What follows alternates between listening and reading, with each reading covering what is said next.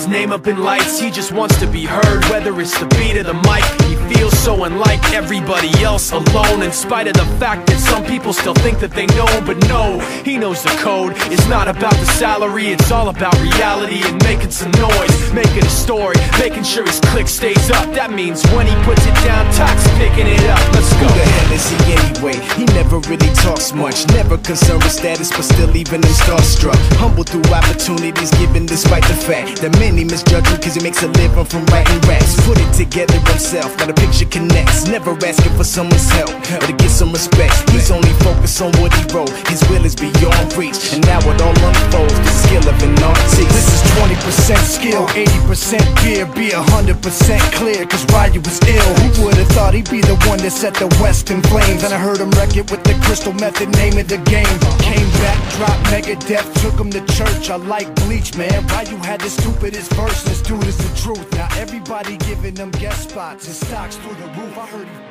with that stock.